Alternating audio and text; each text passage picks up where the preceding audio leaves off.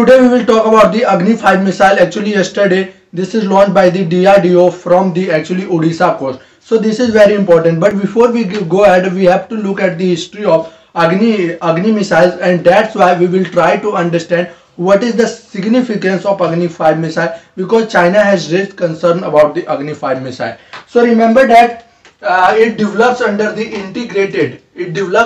integrated guided missile development program, and which is given by the Honorable Sir APJ Abdul Kalam. And remember that. So this is very important. What is the main job of the integrated guided missile development program? Is provide the self-sufficiency in the missile system. So this is very important. So the first Agni missile launched under this IGMDP is the range of 700 to 800 km. Secondly, the Agni second is 2000 km, and Agni third is 2500 to 3000 km. And if you talk about the Agni 4, 3500 to 4000 km, and recently yesterday launched the Agni 5, 5000 km. So if you look all this is the highest range. So what happened? The mainland China. So if you talk about, this is India, and here is all the missiles. So these all the Agni 4 to Agni 1 to Agni 4 is not capable to reach in the northern part of China as well as the northeastern part of China. So it doesn't cover the whole of mainland China. That's why Agni 5 is very important, because it covers the whole mainland China, and that's why China has raised the concern. And Agni 5 is also special because it is the first intercontinental ballistic missile. Which not only covers all of the mainland China but also the parts of Europe, as well as in the southern hemisphere also the parts of Africa. So this is very important. As I have told you, all the Agni 1 to 4 are not cover all the mainland of China. That's why Agni 5 is important, because it covers all the mainland China, especially the north part and northeastern part and parts of Europe and Africa. So this is what is the main significance of Agni 5 missile. So if you talk about the features of the Agni 5 missile, then remember that it is India's first intercontinental ballistic missile.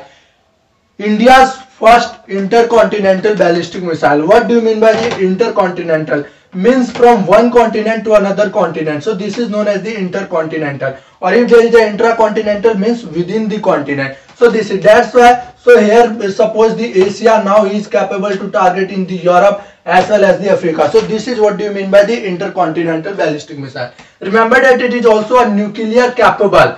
The key word is the long range surface to surface missile. Long range surface to surface means if this is the surface, then it will go to in a projectile manner, or this is what is the trajectory, which is kind of parabola trajectory. So this is, and again heat will, if there is a tank or something like that in the surface, then this is known as the surface to surface missile. So this is all about. Remember that there is a 3-stage solid fueled engine, and that all are the solid. Sometimes you find there is a 1 solid, 2 liquid, 2 solid and 1 liquid, but there is all are the solid engine. And customized missile. What do you mean by the customized missile? Customized missile is basically a cover given to the missile, which is through that we can easily transport the missile and can then fire to the target. So this is what do you mean by customized missile. Basically it smooth the transport of missile, and as I have told you, the range is 5000 km officially. So someone is saying it is around the 5000 to 5500, and someone is saying 5000 to 8000 km, but official 5000 km. Warhead is 1500 kg and launch weight is around the 15,000 kg, which is making the most potent missile in future if it will target. Remember that nuclear capable countries, if you talk about nuclear capable missile countries, then obviously the China, France, India, Israel, UK, USA, Russia and Pakistan and North Korea. You need to remember that both rival countries, or you can say the most dangerous countries of neighboring countries of India, China and Pakistan, both have the nuclear capability missile. If we talk about the intercontinental ballistic missile countries, then here Pakistan is not there. Pakistan doesn't have the intercontinental ballistic missile. So countries are United Kingdom, Russia, obviously India. After this Agni 5, it is the first intercontinental ballistic missile. United States of America, North Korea, China and the France. So here is China is available, but Pakistan is not available. This is very important point.